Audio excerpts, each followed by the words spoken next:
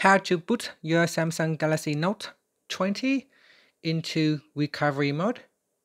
Now first you need to switch off your phone, so swipe down at the top and swipe down once more.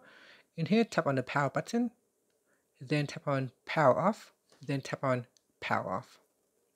Okay, after the Galaxy Note 20 has been switched off, you want to connect it to your computer.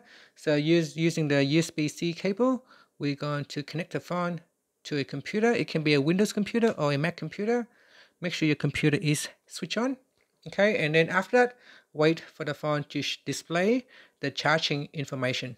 So here we wait for it to show the charging information.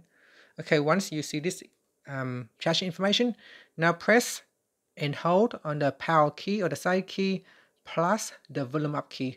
So simultaneously press on both keys and hold. So let's do it now. Press on both keys and hold.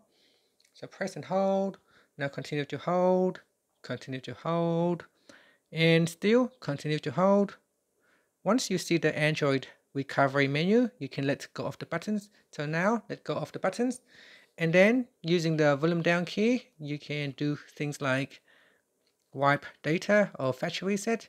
You can wipe cache partitions, and you can also reboot to bootloader, and you can also apply update from ADB.